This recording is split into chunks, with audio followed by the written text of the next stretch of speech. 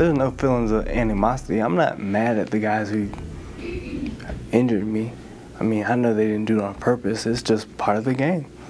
And I've accepted that. I've never been mad at them or the game of football. It's part of the risk you take while you're playing football, so I've accepted that. When it first happened, being a football coach, I thought maybe he had a concussion and he'd be okay the next day. So I didn't think much about it when I got that phone call that Saturday night. Then that morning, my wife called again and said it was a lot more serious than what we thought. And it was in very big danger of him not making it.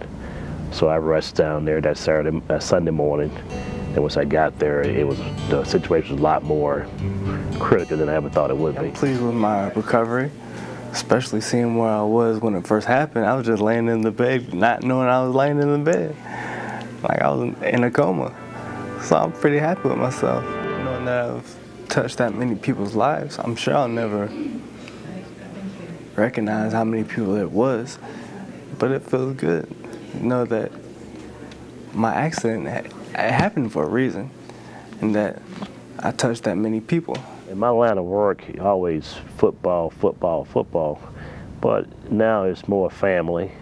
You know, we all have priorities to do. We have things to do for the family, but enjoy your kids. Enjoy your kids.